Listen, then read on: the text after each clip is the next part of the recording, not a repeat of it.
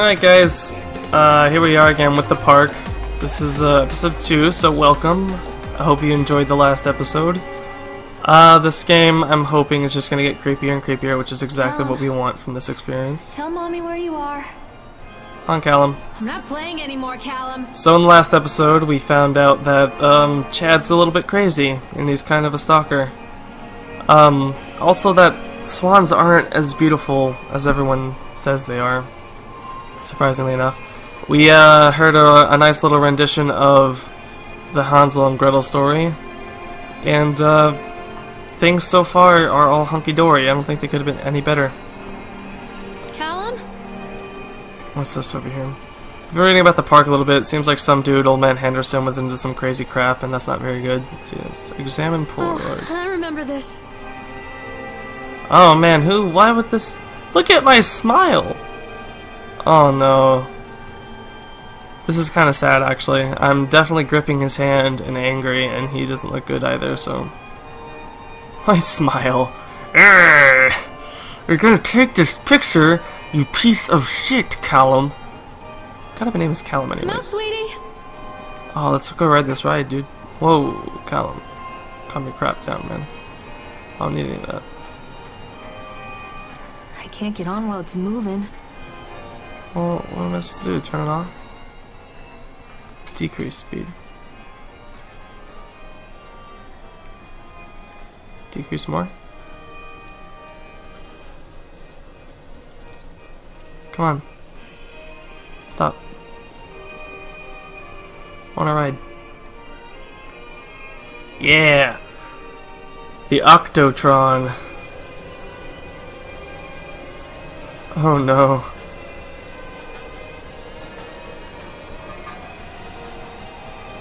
What's gonna go wrong in it? Oh. Oh god. This plays on a personal fear. I don't like these spinning things because they could do crap like this. Oh god. Chad's in there. Chad's in the law office thing, isn't he?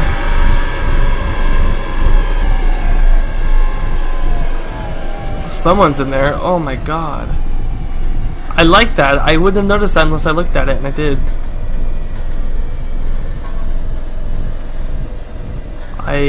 Maybe I don't like that. Hello? I see you in there. What is that? I don't want to go. Keep it going.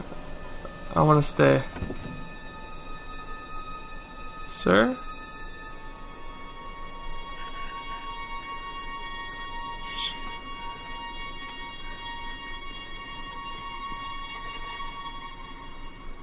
Don't worry, he vanished. Okay. Where are you? Over here. Don't whisper in my ear, Callum. It's not nice. Callum, where are you? Callum. Treachery hides in thoughts. Treachery that lashes like a whip and scars our insides. The first time I saw Callum, my thoughts betrayed me. I looked down at this wrinkled, red, bawling thing and I thought, is that it? We build our world from expectations, and the world that I had built for Callum was no different. He was so real, so there, and so far from my expectations. Aww. They shattered, and as they fell in pieces, that one treacherous thought became a new foundation. All of the love that we shared, all of the warmth and goodness that followed, built on a single, traitorous thought. That's so deep. This is sad. This is like emotionally scarring. Yeah, but that actually does play on one of my fears. I'm always afraid that like something's gonna go wrong in the machines, because it happens. Machines, they go faulty. The speed's gonna go up. The hinges aren't gonna hold. I'm gonna fly off. People are gonna die. And it's not gonna be pretty. And I don't want that to happen. Come to mommy, Callum. Callum. Stop whispering, please. Don't tell me that you know the truth. What's this? Okay, so that was... Oh, okay, so we've already been through 2 of them, maybe? Two things? Here's the entrance. Yeah. I wanna go to the House of Horrors, that sounds like fun. Mommy needs to see you, Callum. This way, Mommy. Callum, please. Go. I love you. Catch me, Mommy. Where are you? This way. This is sketchy. Man, why is everyone writing on like the weirdest paper choice? I thought working in the park for a summer would be a lot of fun, but the end of the season here really drags. There aren't that many tourists around, and most of the staff spend their days just standing and gossiping. And most of the gossip is about Chad. I mean Steve. See? Even I am starting to call him Chad, and I went to school with the guy. It's that goddamn suit. In the beginning it was a laugh. Steve, the local lush as Chad, the chipmunk, child-friendly mascot at Atlantic Island Park. Lock up your daughters and all of that. Oh, that's so mean, poor guy. But the more he wears that suit, the weirder Steve is getting. At first it was little things, like refusing to change out of the suit at work and taking it home with him every day. Oh god. But then I saw him at Susie's Diner still wearing it, and it wasn't even a work day. Some of the staff complained, discreetly of course, to the park management about the smell, and I saw him wearing it and talking to Mr. Winter, of course the owner, one day, but nothing seems to have changed. The suit still smells like a carcass whenever Steve walks by, and apparently Steve has picked up some new skills since last I saw him puking up in a gutter outside the cycle station. Because he sure as hell can carve a mean up ice sculpture. Dang! Those shapes he makes in the ice, though, they give me the creeps. Well, they gave other people the creeps too, dude. Steve came by the booth today, lucky me, and he just hung around for a while. I couldn't really tell because of the suit, but it seems like he was just staring at me, sizing me up, eye-fucking me, whatever he was doing. Well, that's a very clever way to put it. Eye-fucking? Jeez. I asked him what he wanted, and he just stood there, not saying anything. Eventually, I called my supervisor, and when he came by, Chad, well, Steve, wandered off. My supervisor told me to put everything in writing, so here it is. Also, I quit. I don't want that chipmunk suit ever again. Laura Henman. Oh, because it was a female. I thought it was a dude. All Come right. back. Okay. What, you didn't think I was going to see that coming? I so saw that coming. Stop, Callum! Mother duck said quack, quack. Oh quack, god, quack. Callum, you're such an asshole. How you get... Is there a dead body in there? Come out, sweetie. This way, Mommy. That was intense. Holy shit. Okay, Hello? wow. I want to go in there. God, I so saw that coming and it still, like, skipped a beat when it happened. Jeez. Alright. So there is more to this than we know. Callum, tell That Mommy thing's where creepy. you are.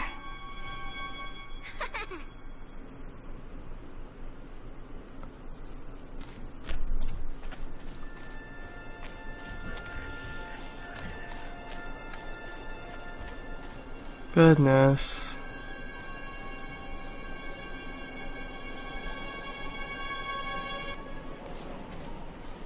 Alright, what do we have now? Like, Constant crashes and 80s music. Guess it floats someone's boat. Come back, Callum. bumper carts? Freaking love bumper carts, man. Callum! Over here. Callum, come back here right now! Where are you, Callum? Doesn't he, like, turn on a mirror, are they? Callum, stay where you are! Oh, one of them's turned on. Okay. Hello? You left your lights on. Accident report, another one, okay. The shakes.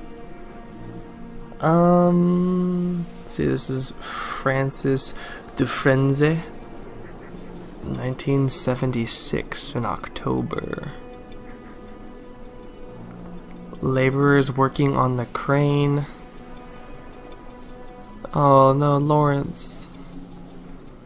During the transportation of the bumper cars into the arena, one of the straps attaching the load to the truck came untied, causing a cascade of bumper cars onto Francis, who was standing directing the driver. Well, Francis died instantly. Did they see a doctor? Yeah. Oh man. Dexter, the truck driver, claims to have seen someone on the other side of the load undoing the straps. Nobody else reported seeing that. The sheriff has requested that Dexter provide them with urine samples. Oh no! Have you been smoking that ganja, Dexter?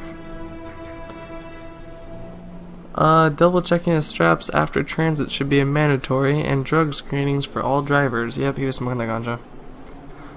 The local laborers are very superstitious, and this hasn't helped. Some of them are refusing to return to work. Wow, okay. What? Who's there?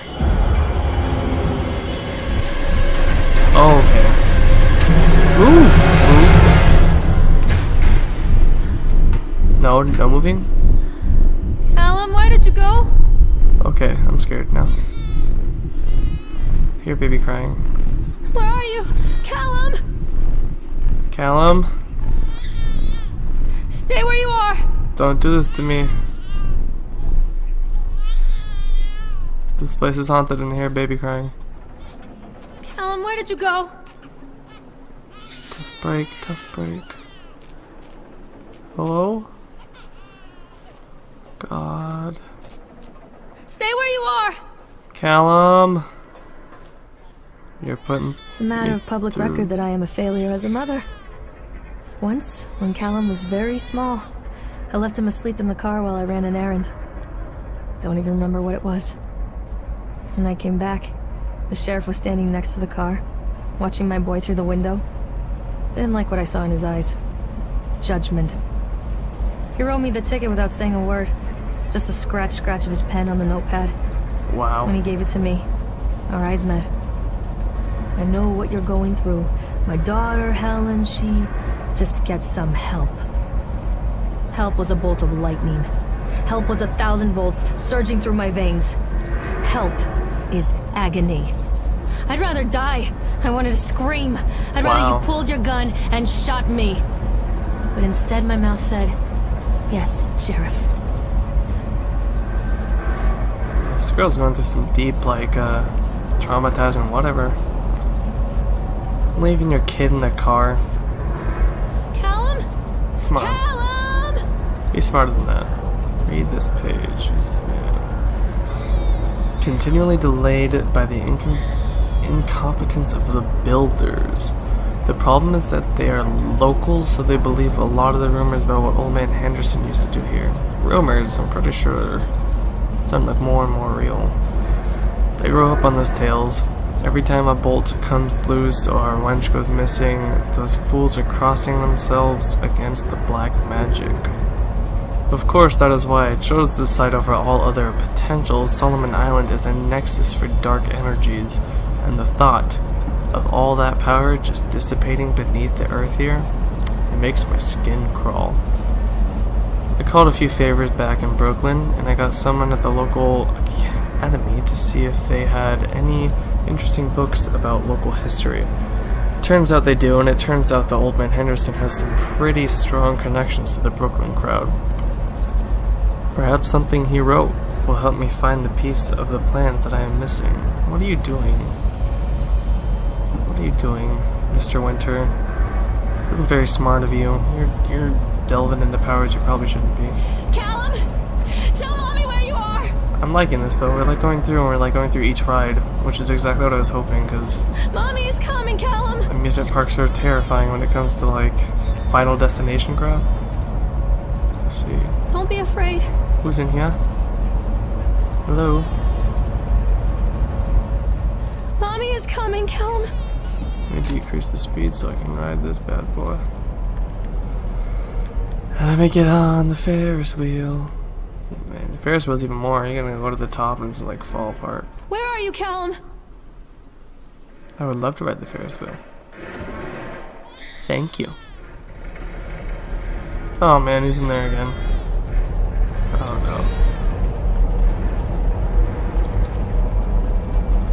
how fast can a Ferris wheel go, right? I'm still sure it can go deadly fast. Oh man, why did I even get in this? Look how rusty it is too. Jeez.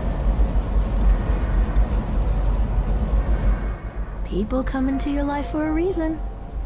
Dad used to say that before Mom ran off. After that, he mostly just drank. Things were different for Don and I. When we met, I was sweeping the floor at Susie's diner. He came in with some workers, but he didn't try to flirt or cop a feel like the others. He just ordered a coffee and sat there, watching me. When my shift was over, he offered to walk me home. I don't know how to describe that walk. True gentleman. We talked and laughed and eventually kissed. It felt like love. It felt like a fairy tale. Aww. I can't tell you if Callum was made that night or one of the ones that followed. But I think it has to be that night. Sex on like the first day? Perfect night. Dawn and I moved in together, but then, well, he died. According to the supervisor, his safety harness failed when he was working on the top of the Ferris wheel. Dawn was there one moment, and then gone. Oh, that's sad. Sometimes people leave your life for no reason. I was 3 months pregnant with Callum. Fairy tale fucking over. Oh. That is really sad. But at least you got each other, right? Right? No? Okay, I understand. Was that it? This is the entire raid? That was spooky. Hey, buddy. You being nice? Wow. That guy is creeping me out, though. He's just popping up everywhere. That was just like 100% story, but still worth it. Alright, moving on to the next scene. Let's do this. Callum? Callum! Callum! Stop crying like a baby. You're like 7 now. Come on. Stay where you are! Uh-oh. What was that? Alright, so what in the hell is going on in this place? Stay where you are! Oh god. Whoa. Alright, how convenient. Where are you? Where are you? Callum! Callum! Callum! Please, Callum, tell me where you are! I keep saying Callum instead of like Callum and vice versa. Callum? Tell Mommy where you are! Come on, Chad's out here and Chad's crazy. I mean, Steve! Callum, where are you? Isn't it funny? Chad? A lot of people idolize their children. You hear them talking about their kids and just the way they talk, their fucking voices make me want to vomit. Oh god. My angel likes to read, and little Johnny is so good on the piano. Fuck those people! You give up 9 months of your life carrying them, you traumatize yourself giving birth to them, and then you spend the rest of your life as their slave. Wiping asses, mopping up piss, feeding them. Little life-sucking monsters who take and take and take until... Hey, that's pretty honest. We all go insane. Any parent who pretends otherwise is just dishonest. That's called choice supportive bias. I am honest. Callum really grinds my gears, and he owes me everything. Everything. It'd serve the little fuck right if I just abandoned him. Damn. This is getting so psychological. She kind of has a point though. Pretty messed up. I guess we get to ride the roller coaster now. I always wanted to ride this one. Never got around to do it before. Well, here we are. It's the first time for everything, right? Alright, let's hope this one doesn't go catastrophically wrong and, stop that. Stop squeaking. And, Final Destinations us right in the face, because that would suck. Where are you? Callum! Ups and downs. Alright. You in there? Yep. Hey, buddy. What do you want? We need to talk about Callum. What do you mean? What have you done to him? That's insulting. You and your boy are everything that this place doesn't want. The antithesis of Oh, what we God. stand for. Where is Callum? The poor child. He tried so hard to do what he was taught. He even left you a trail of breadcrumbs. But the park is just so hungry. Oh, God. Tell me where my son is. The witch has him now. Has both of you. No happy ending here, I'm afraid. The witch has us? Just leave me alone. Who are you? Fool. You always were. Uh-oh. Don't let go. Oh, goodness. Whoa, what's going on?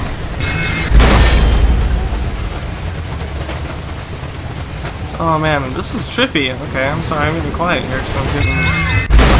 Oh, whoa. Ah! This is quite the roller coaster. Okay. So is that guy who's been doing all the buttons? Jesus. Okay. Okay. Oh, I just hit my son. Okay. That's kind of traumatizing. Right? Whew. Okay. Okay. That wasn't that bad, let's be honest. I mean, I've seen worse. Come back! It works! The calculations and adjustments worked. The transport and storage mechanisms seem to be flawless. What a wonderful day. If only these people knew what they were fueling. And so what if a few people leave the park at the end of the day feeling sour? Down? Dour? I can't read. I didn't even take an English class. So what if the children are more scared than excited on the roller coaster? This could be the doorway to immortality, and such doorways open only to those who have the will to find the key. Mr. Winter. This isn't a game, Callum! You, Mr. Winter, have some issues? Callum, where are you? I'm terrified. I'm not playing anymore, Callum! I'm really not. Oh no, another dark window. Flashlight! The witch awaits. Oh, that was a deep... Wow. How do I use my flashlight? Oh? I can help you, Callum. Hello? Can you tell me how to use my flashlight? Hello? Game? Callum? I Callum! I don't know how to use my flashlight. Okay. Okay. Callum has bruises on his arms, finger marks. Someone has been hurting him. Oh god. I've asked him, demanded really, to know where he got the marks. But he doesn't want to answer me. Something has scared him into silence. He doesn't dare talk. He's been changing too. Something sinister lurks in the darkness behind his eyes. I catch him staring at me at odd moments. In the night, he tosses and turns and cries out words that I cannot understand. That's creepy. When I try to soothe him, he snaps and bites at my fingers. Whoa, I Callum. think he wants to talk to me. I think he wants to tell me. But they are watching him every minute of every day. They are whispering What is to this him game? in his sleep, changing him. They are taking my baby away from me. That's I can't sketchy. save him. And there Yeah, will be you can. pain. Don't give up. But I love him, and in the end, he will understand why. Oh man, okay, this is going so much deeper than I thought. Oh, I couldn't even come up here, okay. Mr. Winter's like harvesting bad emotion for fueling his immortality machine? I don't know what's going on. This is really weird. This is so creepy. I can't understand and yet it's also awesome. I like it. Okay, what is this? We're at the Sideshow Alley. Alright, Chad. I don't want any of your bullshit, alright, Chad? Steve! Okay, well, I'm gonna leave this episode here. A lot happened. This is crazy. I like this game. I hope whoever's watching this is enjoying it too, but this is just, oh man. Wow, this should be like around 20-something minutes or so, but... Whew! There has been some rides, some destruction, a crazy narrative that's been going on, and I guess I'll just, oh man, I'll catch you guys in the next episode, episode 3, so yeah, thanks for watching everybody.